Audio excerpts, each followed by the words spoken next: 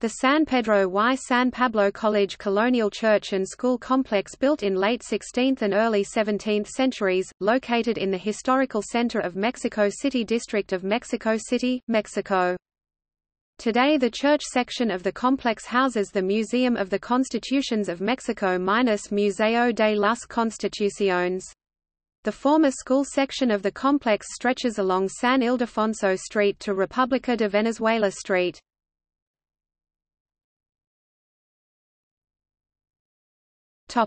History.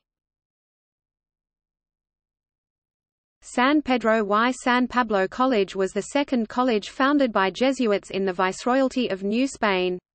The Jesuit missionaries were sent to the new colony in the 16th century for Jesuit reductions version of Indian reductions, and to found new missions and schools. The missionary group that founded the college was led by Father Pedro Sánchez, and the official founding occurred in 1574 with the name of Colegio Máximo de San Pedro y San Pablo, Great College of Saints Peter and Paul. It was called Máximo because it was built to oversee the training of priests in Mexico City, Tepoztlán, Puebla, Guadalajara, Zacatecas, Guatemala and Mérida. Construction of the facility began in 1576, funded by Don Alonso de Villaseca and others. The college's church, on the corner of El Carmen and San Ildefonso, was built by Jesuit architect Diego López de Arbaízo between 1576 and 1603. The church annex was completed in 1603 by Diego López de Albéiz, and the rest of the college complex was finished in 1645. The purpose of the college was to provide university-level education to young Criollo men, at least partially descended from white European colonial settlers. It was divided into the lesser schools, which taught humanities and Greek, Latin grammar, and the superior schools, which focused on theology, the arts and philosophy. The institution educated young men for both religious and secular vocations. It reached its peak during the first half of the 18th century when it had about 800 students enrolled. Two of its more notable alumni are Francisco Javier Alegre and Francisco Javier Clavigero. After the expulsion of the Jesuits from colonial Mexico in 1767, the college closed. The school building was given to civil authorities, who first used it as a barracks and later to house the National Monte de Piedad Credit Union charity foundation. The church was transferred to Augustinians, who removed most of the church's decoration. The altarpieces, paintings, and other decorative objects were redistributed to other churches, especially to the Metropolitan Tabernacle of the Mexico City Cathedral, where many of these pieces still remain. During this time, the complex began to seriously deteriorate.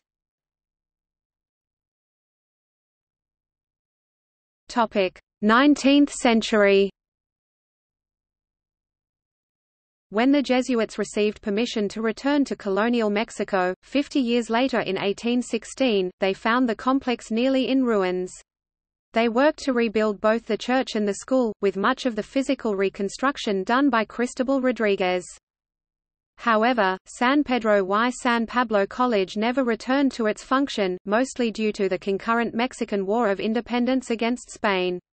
Shortly after Mexican independence was first declared in 1821, several important events occurred in the church building. In 1823, after proclaiming the independence of Mexico, Agustín de Iturbide held meetings here which led to the promulgation of the Reglamento Provisional del Imperio, Provisional Regulations of the Empire. In the following year, the initial sessions of the Constitutional Congress were held here, which wrote the first federal constitution of Mexico in 1824. After Iturbide's short reign as emperor, Guadalupe Victoria was sworn in as the first president of Mexico here. The church reopened for worship from 1832 to 1850, but then closed to become the library of San Gregorio College. During this time, the Virgin of Loreto image of Mexico City was here from 1832 to 1850 when it was thought that the Nuestra Señora de Loreto church it belonged to might collapse. Later, the space had quite a number of uses such as a dance hall, an army depot and barracks, a correctional school called Mamelucos, a mental hospital, and a storage facility for customs.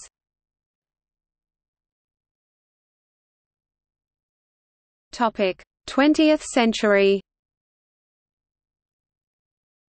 From 1921 to 1927, the building was remodeled by José Vasconcelos and inaugurated as a hall of discussion, with an office dedicated to a campaign against illiteracy.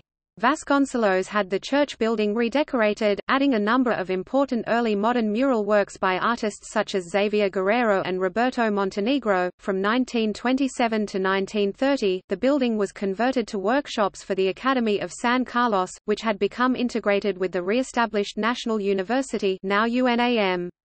The Escuela Popular Nocturna de Música, School of Popular Evening Music, also occupied part of the building.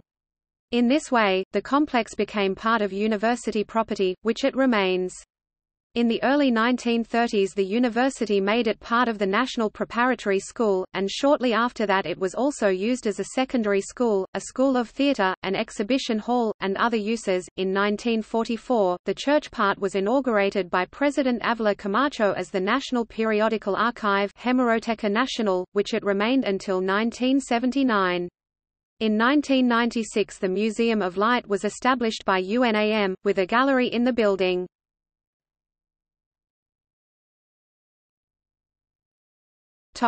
Building.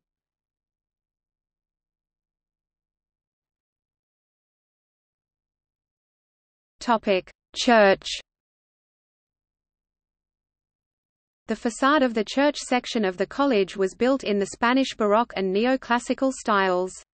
It has a portal that is flanked by two pairs of Doric pilasters, which extend up to frame a window which is stained glass in the design of the coat of arms of UNAM.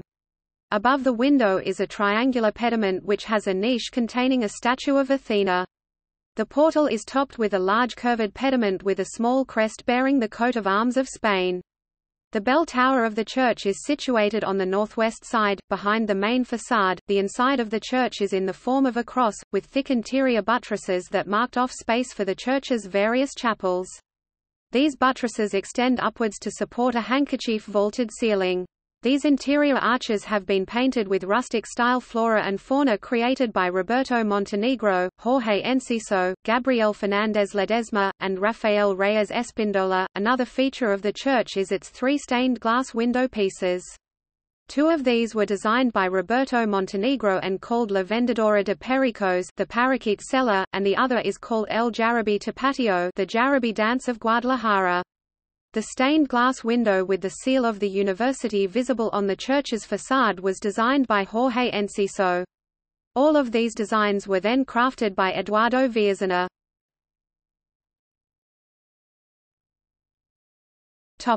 School.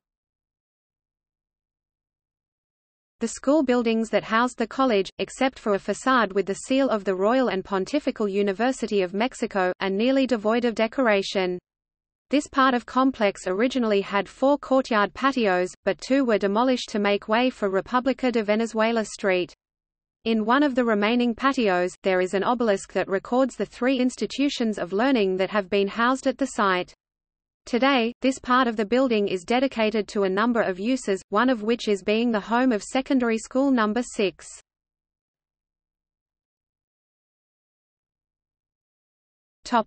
Decorative elements. The original Spanish colonial decorative elements of the interiors no longer remain. Murals and decorative painted walls, part of the Mexican government's renowned 1920s Mexican muralism project for public buildings, were commissioned by José Vasconcelos. The decorative paintings of rustic-style flora and fauna on the buttresses and arches, several wall murals and frescoes, and Montenegro's stained glass windows, remain from that period and are conserved.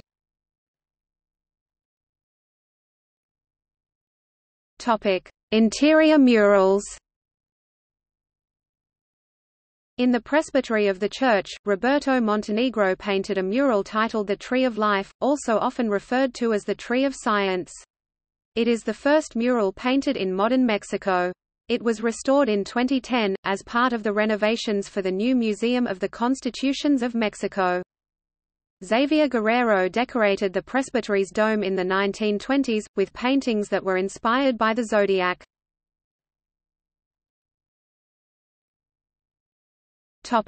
Cloister murals. The walls of the Cloister arcade had paintings by Dr. Atl and Robert Montenegro, but the works have been lost.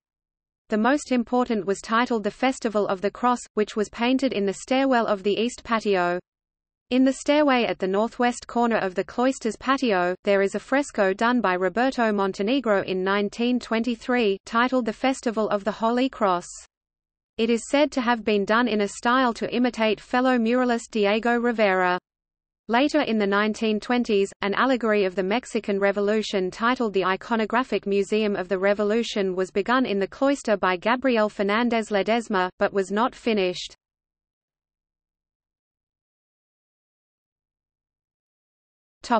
Museums.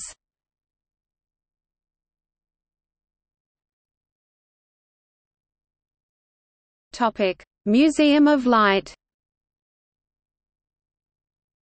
The Museum of Light, Museo de la Luz, a part of UNAM-Universidad Nacional Autónoma de Mexico, had exhibition space in San Pedro y San Pablo College from 1996 to 2010. It is a science museum dedicated to the phenomena of light and a contemporary art gallery for works of light art. The San Pedro y San Pablo College building was closed in 2010, in order to convert it into the Museum of the Constitutions. The Museum of Light moved out, and is now located in the colonial-era San Ildefonso College building, also in the historic center of Mexico City.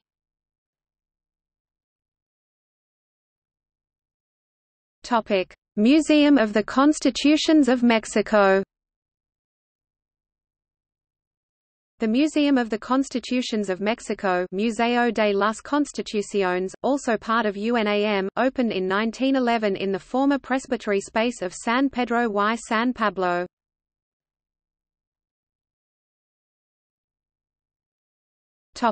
See also: Museums in Mexico City, Spanish colonial architecture in Mexico.